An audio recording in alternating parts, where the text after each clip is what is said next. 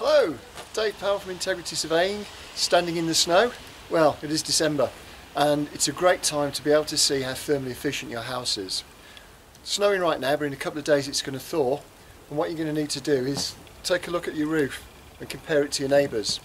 If your house is the last one with the snow on while you can see the tiles everywhere else, you've got some pretty good insulation in your loft. But if you can see your tiles while the neighbours have still got snow on their roofs, then it means that you haven't got enough insulation in your loft. It means you're losing heat, and it means you're having to use more energy, and that's higher bills. So when the snow starts thawing, have a look at your roof, make sure yours is the last with snow on it. Top tip from Integrity Surveying. Thanks for listening.